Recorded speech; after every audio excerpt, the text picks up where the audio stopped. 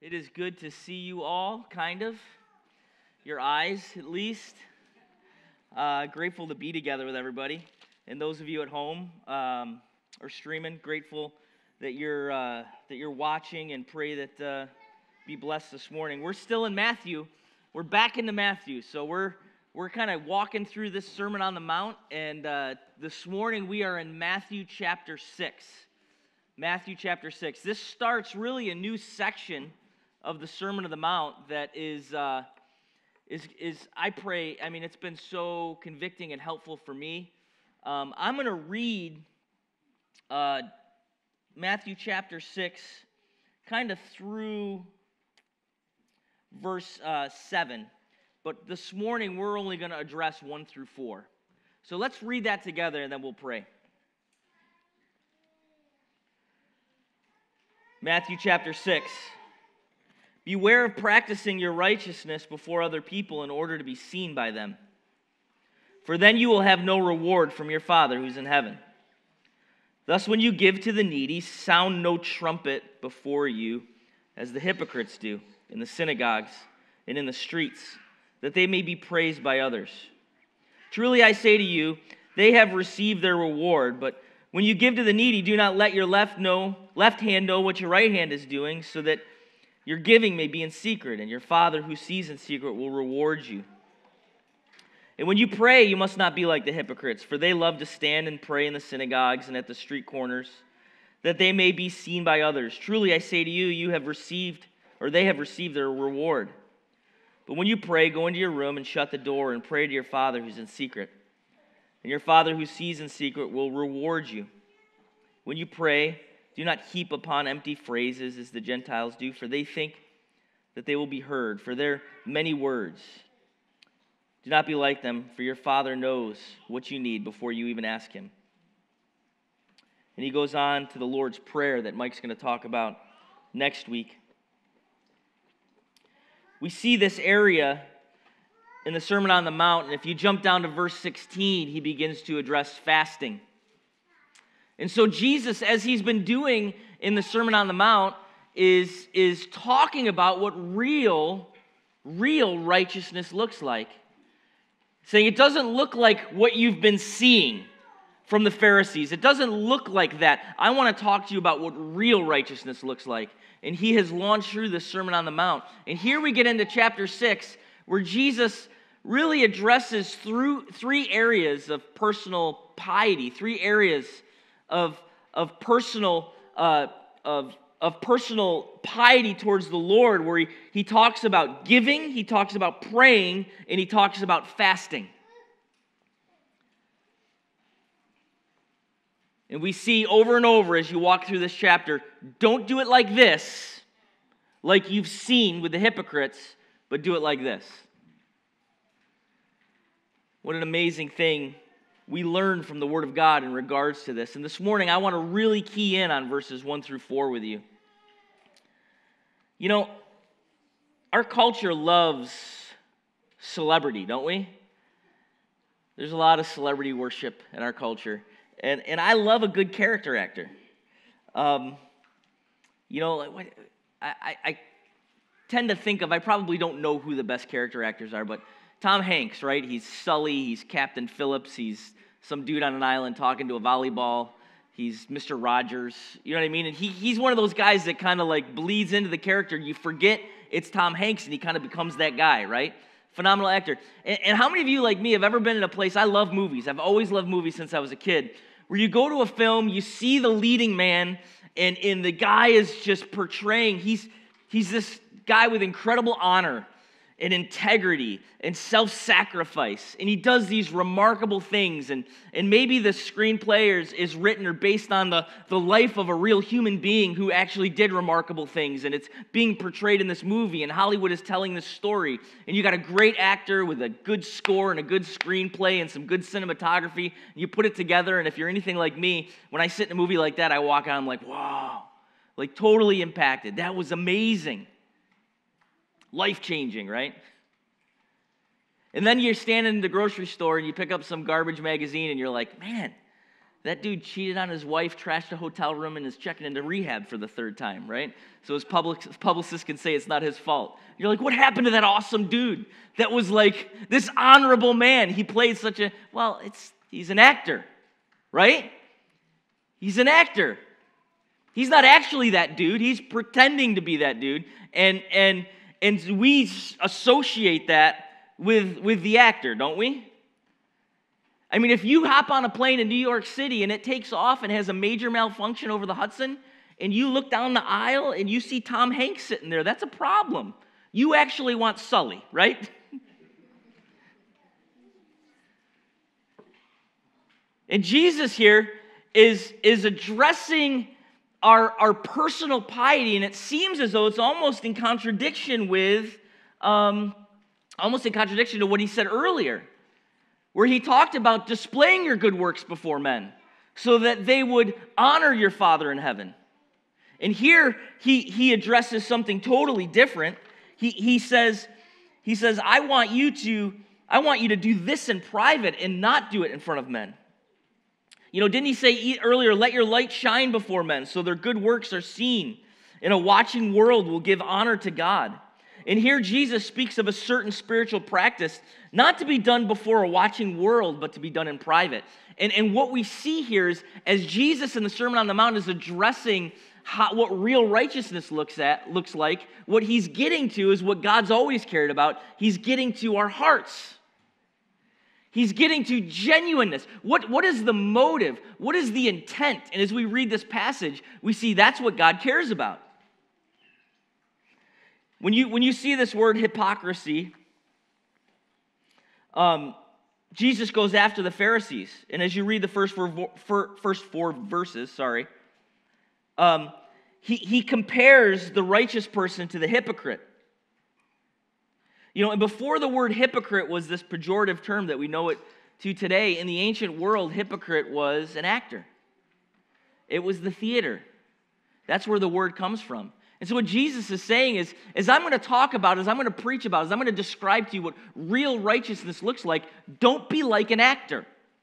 Don't be like the Pharisees who do these things for the purpose of other people's praise, because they're just acting. They're just pretending. It's actually not genuine. It's actually not real. Something real is not going on in their hearts. They're like a hypocrite. They're like a theater actor as they sound the trumpets when they give alms to the poor, as they pray loudly in front of other people and walk through all these meaningless phrases describing their own piety out loud as they pray so that everybody can hear what they're saying, as they walk through the streets and throw on some makeup so they look a little bit more white and a little bit more gaunt. So people will see them and say, wow, that Pharisee must really be fasting, must not be eating, must be praying. They pray so remarkably. Look at them when they give this money in front of all the people. And Jesus says, that's not real. That's fake. And they already have their reward. God rejects that. How remarkable that two people could be doing the exact same thing. Giving money to help the poor. And for one person, it's God-glorifying act of worship and sacrifice. And for another person, it's sinful hypocrisy. And the difference is their heart. It's their intent. Someone could give thousands of dollars to charity, and another person could give $5 out of her purse. And for the person given the $5, it's an act of God-glorifying worship because of her heart. And for the dude given thousands, it's an act of sinful hypocrisy. Jesus is getting at the heart. He's getting at genuineness. Don't be an actor. Don't play pretend. You know, in the church, we seek sometimes a greater piety than we possess. You know, if a great character actor is great in the movies or in the theater, it's wonderful and it's entertaining. If someone in the life of the church is portraying a greater piety than they possess, it's actually ghastly and repulsive. God, as he always has, Jesus in this sermon is getting at our hearts. He's saying, I care about intent. I care about what you're doing. I care about, as you read this passage, look at this. Beware of practicing your righteousness before other people in order to be seen by them. For then you'll have no reward from your Father who is in heaven. So what we see here is that the intent isn't what? The intent isn't to give to God and to glorify Him. The intent is what? To be seen. To be seen by other people. So when we come to worship, when we give, when we engage in what would have been a very common act of piety in Jewish antiquity would be to give alms to the poor. It would be to either give to the synagogue so that they would give to the needy, or it would be to give directly to a beggar on the street. And what we see is a picture of the hypocrites. We see a picture of the actor. The Pharisees that would sound, there's no real documentation of them actually sounding trumpets. And what we see here probably is Jesus is using hyperbole. Like, you're acting so much that it's as if you're having people sound trumpets around you so that everybody looks when you give your money. Because your goal in your heart is to be seen, not to actually worship and serve and give. And Jesus calls it out. He says, this is disgusting. This is hypocrisy. This is sin. This isn't worship. We've seen this before in Cain and Abel in Genesis chapter 4, right? We see Cain brought his sacrifice, and he brought his sacrifice, and Abel brought his sacrifice. God accepted Abel's sacrifice, and he rejected Cain's sacrifice. And we see in the New Testament in Hebrews chapter 11 that it was because Abel gave in faith, and Cain didn't. Abel was coming in faith to sacrifice to God. It wasn't the type of sacrifice that he gave. God accepted blood sacrifices and grain sacrifices. It was the heart behind Abel's sacrifice as opposed to Cain's. And here we see it again as Jesus is walking through the Sermon on the Mount. Getting at the heart, getting in our faith. Isn't it one of the biggest criticisms of the church, right? Is that it's full of hypocrites, right? I mean, I think my whole life I've grown up and heard that. Church is full of hypocrites. I love D. James Kennedy said, someone came and said, I don't want to go to the church, it's full of hypocrites. And he said, that's all right, there's always room for one more. If you ever find a perfect church, don't join it because you'll ruin it, right? In fact, for us to be hypocritical is to deny the fact that we're sinful. The reality is we fall so short of this. Jesus displays real righteousness and preaches about real righteousness on this sermon, gives them a picture of not what they've seen from the Pharisees and the teachers and the scribes as this fake, hypocritical, theater actor type righteousness, but he cuts to the heart of what God really loves and what really is righteousness. And he says it's not about you displaying these great pieties before men, but it's about your heart. It's about what's real. It's about what's genuine. It's about what you do in private. If you do it for the purpose of displaying it before men, then you have your reward, which isn't much. It's whatever people say, oh, wow, they're wonderful. But if you do it with the right heart, if you do it in faith like Abel did, if you do it in private where your audience isn't that people would see you, but your only audience is God, and I'm doing it for Him, and no one else needs to know but Him, then God will reward you. That's good news. Here's the reality, is that the church is full of sinners. The church is full of hypocrites. We struggle with this, the reality of this righteousness.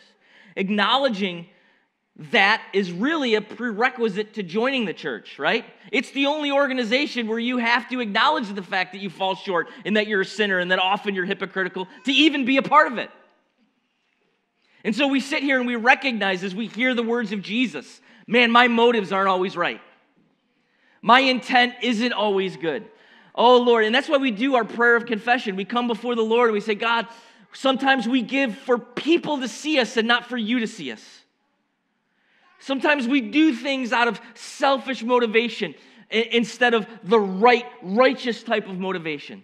Sometimes we're not living a faithful life. We're not exercising obligations of piety for your glory, but we're doing it for ours. We have the ability to come before him and recognize in a non-hypocritical way that we're sinners. To be real, to be genuine. John chapter 4, God is looking for those who worship him in what? In spirit and in truth. He's not interested in a really good-looking, well-acted fake worship. Isn't that great about him? That God's not interested in our ability to act and look good, but he's interested in our hearts. He's interested in real worship, genuine worship. And you know what, folks? For us, sometimes that's coming before the Lord and repenting of sin. Laying your heart bare before him. Acknowledging the fact that I've been hypocritical. I've been sinful. And God, I need your grace. I love that Jesus gets at this. It must have been remarkable for them to hear it at the time. Here, they've walked the streets and gone to synagogue and engaged in religious activity and looked up to those who walk around looking like they're fasting, who pray aloud, who give so much, envying them. And Jesus flips it on his head. He says, don't envy that. That's acting. There's nothing going on inside. That's a whitewashed tomb. It looks good on the outside. It's all dead on the inside. How about the person who gives in private? Whose intent isn't for everybody to see him and think he's great? How about the person who's not putting on a show, but whose heart is genuinely looking to glorify God and give and serve and help? And now we're going to see over the next few weeks Jesus walk through giving here and prayer and fasting in a way that's real, in a way that's genuine, in a way that's truthful. I can't help but think of grace alone, sola gratia. The old adage, there, but for the grace of God, go I. I think there's room for humility in this passage. For us to recognize this area of our heart introspectively. I don't think we're supposed to hear this passage and be like, yeah, I know those people. Oh, yeah, I know those people that are always putting on a religious show. Man, I really can spot that religious phony, that fake person who just comes to church and dresses up and wants everybody to think everything's going on good in life, right? We see it all the time. It's amazing how awesome people's lives are on Facebook, right?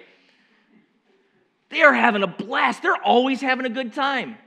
Like the split-second selfie, everything looked great right before the fight, right? If you watch people's lives via social media, you would think everybody other than you is just doing wonderful. That's why everyone's stressed out. Everyone else is doing great. Why are we always fighting? There's room here for recognition, introspection. Not, hey, look at those fake dudes who are super pious. I think this passage calls us to not look at someone next to you, which is our tendency. Jesus is speaking to you. Jesus is speaking to me. What's going on in my heart? What's going on in my heart when I give? And here, listen, I think what the temptation could be for some of us is to be like, you know what? My motives aren't very pure. I don't think I have a really perfectly pure motive in my giving, so I'm just not going to give. Right? Do the right thing and let God work on your motives. Amen? That's not what this passage is saying. You know, I think I'm just going to be stingy from now on. I'm not going to be generous because every time I'm generous, I really just want credit. Okay, that's not what this is getting at. God's calling us to generosity. God's calling us to sacrificial giving. But God's also calling us to recognize where we fall short, the depth of our sin, and to drive into Him for pure motives. God, change my heart. I repent. Turn me and I'll be turned. I want to give, live with an open hand, be generous, help those in need, and live sacrificially. And at the same time, I'm worshiping you and reaching out to you to fix my heart and to adjust my motives as I walk through sanctification, and I'm not perfect. Amen? But this is definitely a passage that's calling us towards introspection. I love Winston Churchill quotes, and he said he ran into a very, very arrogant, pompous guy who was bragging, and Churchill looked at him and he said, "There, for the grace of God, goes God." As he addressed the guy. Hopefully that's not something someone could say of us. I think there's something about the gospel and the reality of this Sermon on the Mount that produces in us humility and a recognition of where we need to move in repentance.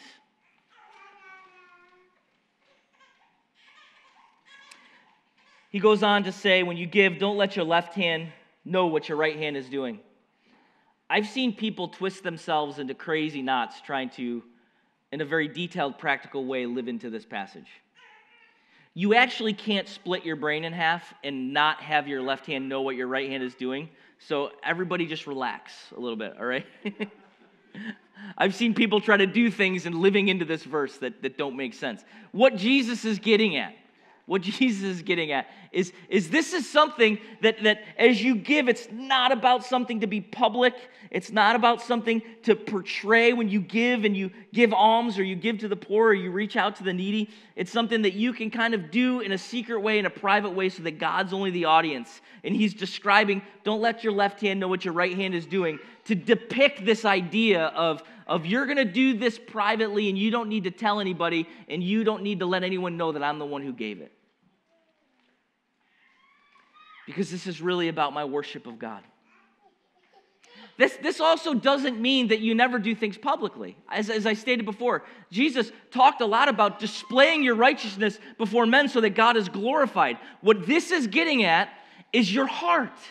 It's getting at your motive. Why are you doing it? Why am I doing it? Am I doing it so men see it and glorify me? Or am I doing this so that God is glorified? Amen?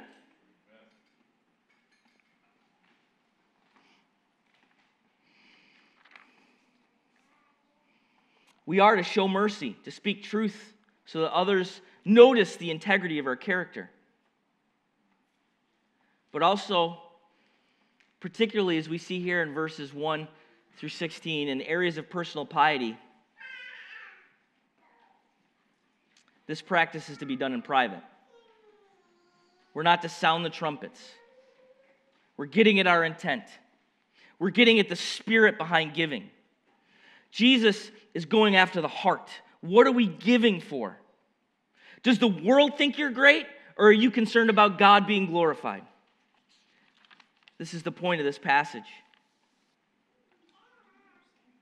An offering of sacrifice where the purpose is to inflate the ego of the giver, that person, they already have their reward. His reward's not much. But those who boast about their giving, who parade it, who want their name in lights, they've already received the reward.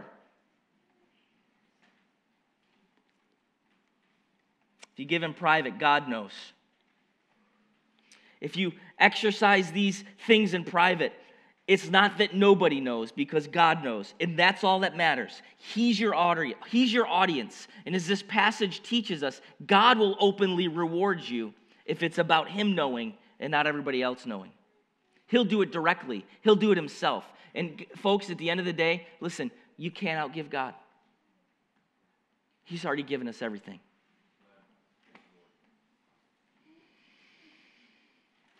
There's a time when it becomes apparent to every Christian at some point in their life. As God illuminates the Scriptures, and you can read it over and over again in the life of the Reformers, whether it be Luther or any of them. And you, Christians, should know this moment in your own life. When you reflect on the Scriptures, when God moves on your heart, when He illuminates the Scriptures to you, and at some point you realize that you need a righteousness. You and I need a righteousness that far exceeds our own. Have you reached that moment? Where you look at the reality of who God is?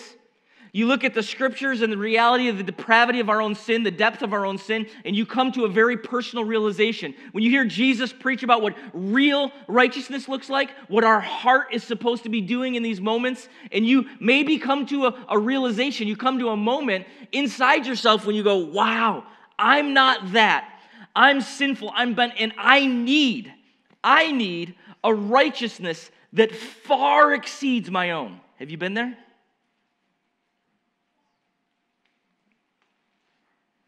And I can't earn it by going to church. I can't earn it by reading my Bible. I can't earn it by giving money to people.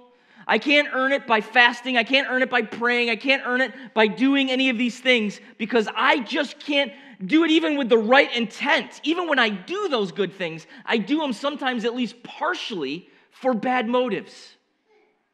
I fall short. The moment we come to see, we can be counted. We fall short, but we can be counted righteous, not because of what we've done, but by faith alone in Jesus Christ because of his work is a great moment. Amen?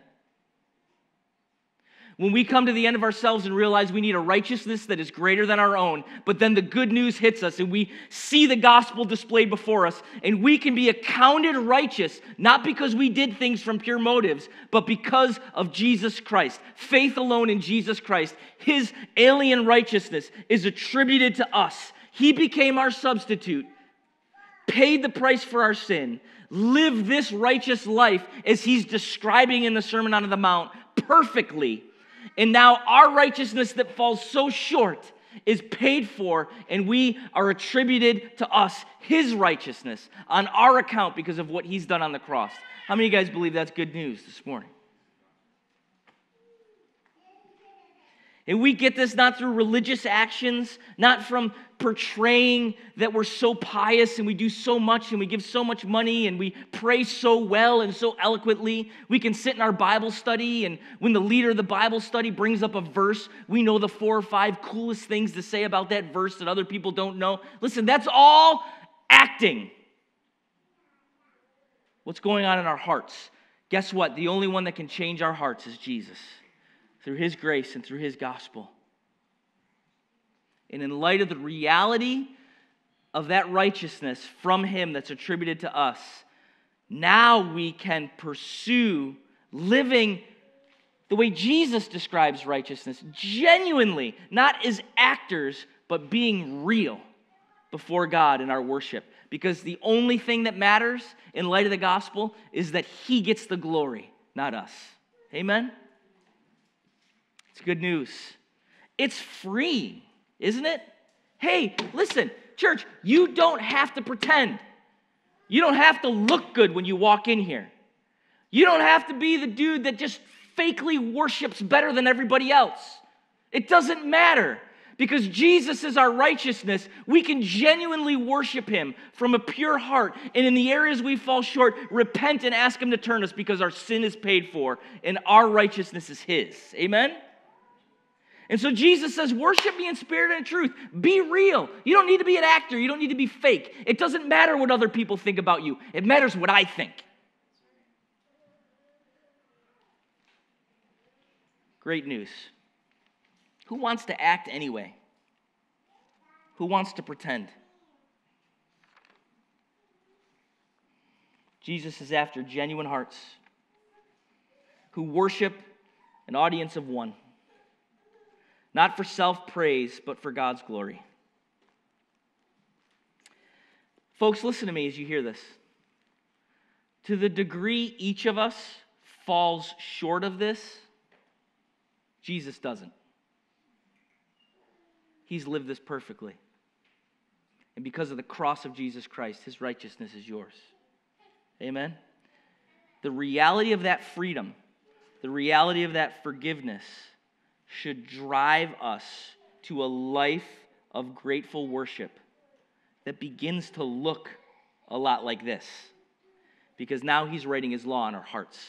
He's changing our hearts. And at the end of the day, that's what matters. Amen? Let's pray.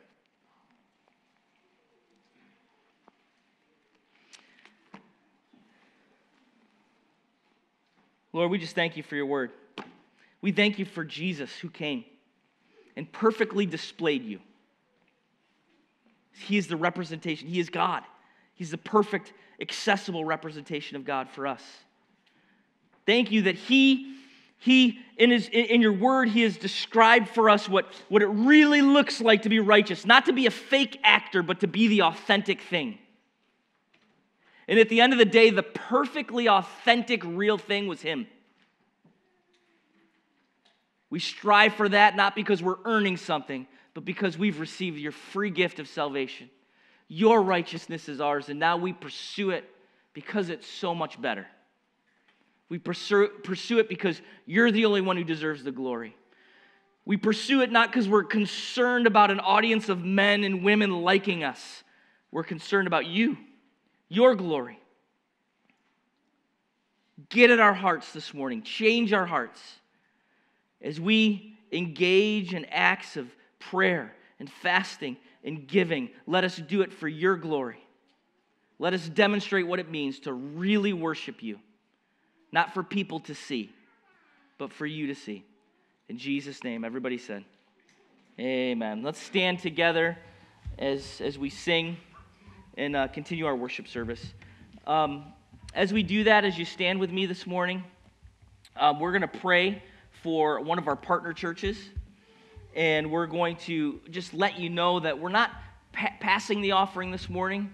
If you give, particularly through check or cash, you can do that at the boxes in the back on your way out, and we're just grateful for that.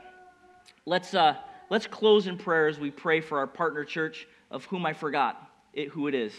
So I will ask Mike right now. The neighborhood church. Let's pray for them. Amen. Should have wrote that down. Second thought. Let's pray. God, we just thank you so much for your incredible grace. We give as an act of worship, cheerfully, recognizing everything comes from you. We give not for people to see, but for you to see. We give as an act of worship because we recognize at the end of the day, our resources weren't just about our effort, but really your blessing. We recognize in Scripture it's found true joy and better to give than to receive. Help us as our hearts are adjusted to see needs, to open our lives and our homes and our resources to meet them. As we display your glory, not for our name to be great, but for your name to be great in this place. God, we pray for the neighborhood church that would be the reality there as well, as we partner with other churches, because our heart isn't to be the church. Our heart is to be the church, not Renovation, but be the church in this area. Our heart is that the gospel would go out and be accessible to every man, woman, and child in this area. And so, God, we need the neighborhood church to proclaim your gospel effectively. Bless the pastor there. Bless the people there. Help them to be effective. Help them to grow. We trust you for that church, that more and more people would hear your word and respond to it. In Jesus' name, amen.